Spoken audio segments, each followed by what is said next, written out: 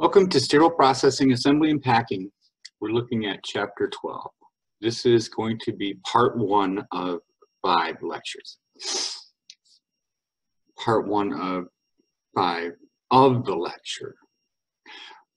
So in assembly and packing, this is the area of the department where trays are assembled and racked. They're containerized or peel packed for sterilization.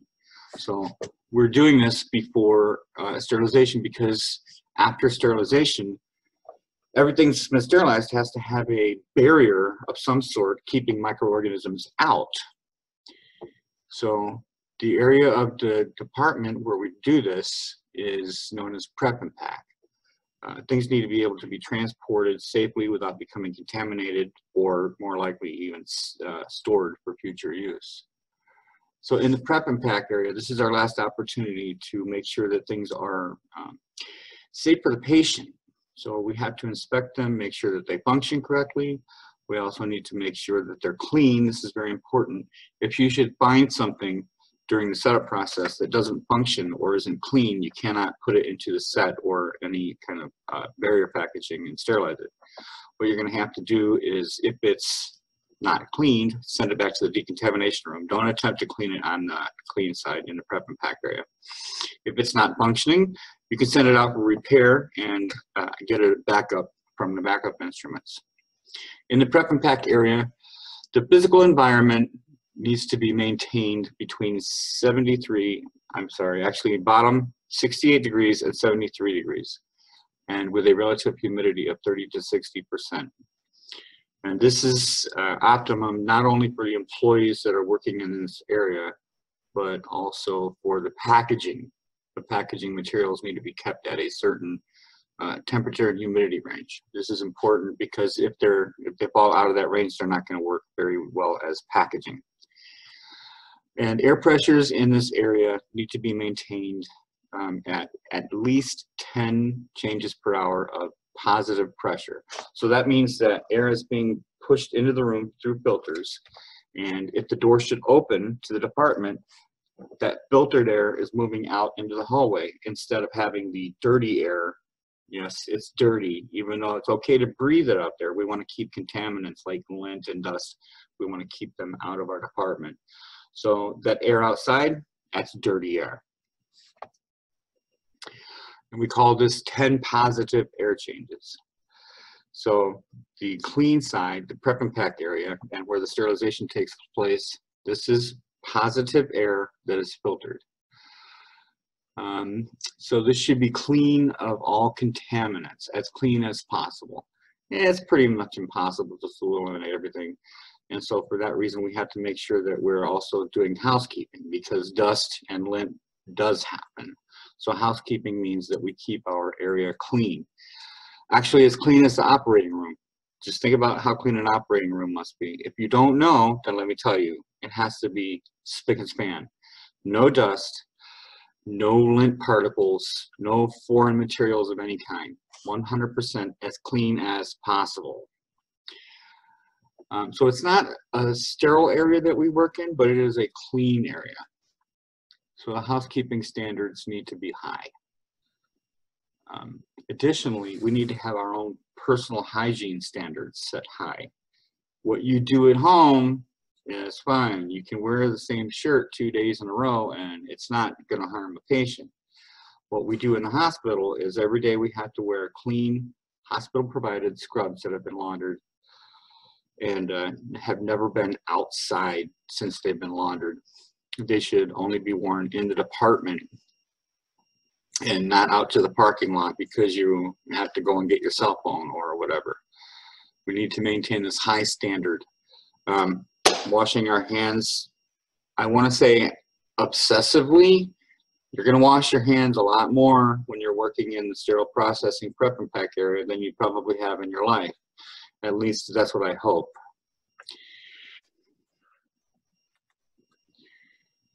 Okay, where was I? Hand hygiene, dress code, and personal behaviors. Okay, so as I mentioned, your scrubs need to be clean and your hands need to be cleaned. Additionally, you are not going to want to wear, I'm sorry if this bothers you, nail polish or artificial nails or jewelry. If you're wearing hand jewelry, it might not be cleanable. Now, this particular ring is cleanable. I can take it off and I can clean it and put it back on. A lot of people get away with this. You're not really endangering the patient as long as you're keeping everything clean. But those big chunky diamonds, couple things. You probably don't want to risk losing the diamond while you're working. A doctor finds it in a set and he's like, hey, what's this? But we also have an unsterile set. Anything that's not approved to be into that set and approved to go through that sterilization process means that you have an unsterile set. So if your artificial nail should fall off into the set, you are going to get written up, I hope. So don't wear artificial nails in sterile processing. Imagine this. You're just going on about your business. And you're like, oh, my nail's gone. And then the manager walks up to you the next day and she's like, hey, guess what they found in your set? Oh, and she's probably not going to be laughing. Okay. And imagine the OR getting something that they can't use or that has blood on it. I mean, just imagine any of these scenarios. This is our responsibility to make sure that everything is good to go. So I'm looking at page 245 right now in the book. Look at this gentleman. He's wearing a hospital laundered scrubs, and he's wearing a hair covering that covers his ears. This is the best practice. Although you may see many people not wearing it, covering their ears, because honestly it is kind of uncomfortable and takes a little bit of time getting used to. He is covering his ears, but are his hands clean? I don't know. I can't look at something and see if it's clean unless it's like obviously. I mean, if he's got peanut butter and jelly on his fingers, I'm going to say they're probably not clean. But if he's doing right by the patient, he's been keeping his hands clean.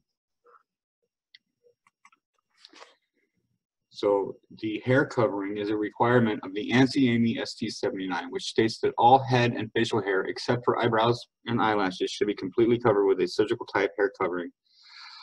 Jewelry and wristwatches should not be worn in the area because they can harbor microorganisms. So look again at the gentleman in the picture. If he had this going on, he'd be wearing a beard cover. Moving on. So can you bring your cell phone or some kind of device to perhaps play music or some other device into the department from outside? You'll need to consult with your facilities policy on that. However, if your facilities policy does allow it, it is likely to state that such items must be disinfected before they enter the department. Look behind me at this department. Can you see dust? I don't. You know what I don't see? I don't see anybody working. It looks like a brand new department. Have a look. It's beautiful. It's immaculate. Okay, I'm back.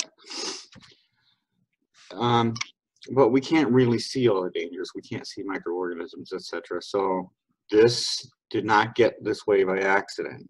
It is kept clean. It has been, I'm sure, religiously disinfected all the surfaces and so on. However, that won't eliminate all the dust and lead.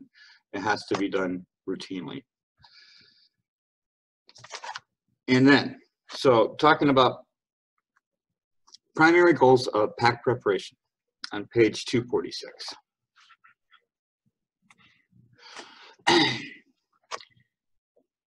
So the first goal is to create a PAC that meets the user's needs. And the acronym FAN, F-A-N, which stands for Functional, Accurate, and Neat, can help to reinforce that goal. So, function. Everything in the PAC has to function properly, which means that you have to test it. If it's a scissors, there's a way to test it to see if it's capable of cutting.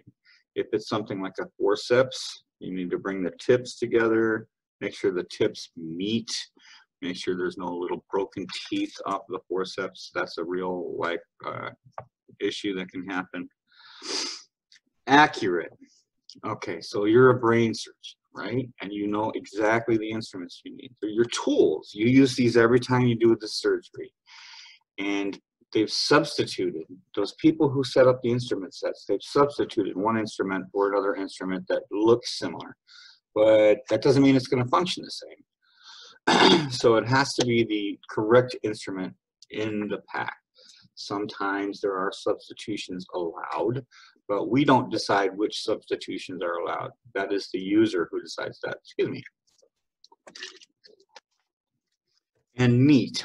Imagine you're a surgical tech working in the trauma room, and you open up a trauma tray, and it doesn't look like it doesn't look like the other trays. Where is anything? It's a scrambled mess. So we need to make sure everything's neat. Actually, a lot of facilities, and I'm in agreement with this, state that each tray every time should be set up to be a copy of every other tray. So every time a craniotomy set is set up, it's a copy of all of the other craniotomies that were set up. Especially something like a craniotomy or a emergency heart tray. The instruments need to be easily findable to the people who need them. So functional, accurate, and neat. Now, how do we know what goes into a set? There's something called a count sheet or a recipe. Yeah, we used to call them recipes. A count sheet is basically, it could be printed out paper, or it could be electronic on a computer screen that you're looking at, and then you just take your little mouse and you click, click, click that you're adding the items to the tray. Or you take your pen on paper and you go, I'm writing 2 because that's how many the count sheet calls for. And the count sheet should also have other information on it, like the complete and correct name of the tray, a detailed list of what goes into the tray, especially including quantities, the sizes, and the catalog or reference numbers. This is a blessing for you. The reference numbers, you may not know what an item is because you've never done this particular setup on this particular tray before, but if it has a reference number, it'll help you to find the item. If it's assuming that it's not already in the tray, because for the most part, we're just resetting trays that have already been set up. They went to get used, they come back to the decontamination room, they get cleaned, they get sent through the washer, and then we reset them. We just unscramble them to put them back the way they were. But sometimes items do go missing. So a reference number is going to be your best friend, let me tell you. You have other best friends too, don't get me wrong. There may be essential steps for preparation and inspection. There may be specific instructions for correct placement of items in the tray. So for example, maybe it'll say, these things go on the stringer in this order, starting with something like the back house and the mosquitoes, and then the Kellys, and so on and so forth, ending perhaps with the needle holders. If that's the order they're listed on the count sheet, then that's the order they want them in. And then other specific instructions for placement in the tray, like the forceps go into a pouch, and then they go laying in the bottom of the tray. Things to keep in mind. You need to make sure that when you're assembling the set that you do follow the count sheet or the recipe to the letter. And if anything should be missing, that you get approval before you put that instrument set up sterile, because it may be something that is vital to that tray. Sometimes the OR will approve that it can go up missing something, but that has to be clearly marked on the outside of the tray so that when they go and take the tray to be used, they'll know what it's missing. And they can say, well, oh, Dr. Jones, he needs this instrument, so I can't use this tray. Or Dr. Smith, she doesn't need this instrument for this case, so I can use this tray. Okay. All items to be sterilized must be completely dried prior to assembly and packaging, because water left on instruments can interfere with the sterilization cycle. Water left on going into a steam cycle can throw off the wet-dry ratio. It'll change it, and that can end with sterilization failure. Water going into an ethylene oxide cycle can actually, because ethylene oxide is a poisonous toxic gas, it can combine with the water and create a poisonous toxic liquid. So you still have a poison in the set. But with hydrogen peroxide and ozone cycles, the machine will not be able to perform the sterilization, and it will just abort the cycle. Then you have to take everything out of the machine, repackage everything, make sure it's dry this time, put it back into the machine and rerun it. And that could, well, it's just a waste of time for one, but it could set back scheduled surgeries if they're waiting for something that was in the sterilizer and then suddenly it's not sterile because there was water in there. Okay, so there may be exceptions sometimes to the moisture in the steam cycles, which are the autoclave cycles. But that's going to be determined by the manufacturer. If the manufacturer states that a lumen should be moistened before sterilization, the logic behind that is that the water, the moisture that you're squirting into the lumen with a syringe is going to become steam. It's going to actually become sterile inside of the lumen. So lumens are unique in that because it may be difficult for the machine generated steam to get into that lumen. So that steam that's created in the lumen by the moisture can help to become sterile. However, this is only to be done if the manufacturer of the item says to do so. Flipping through the pages.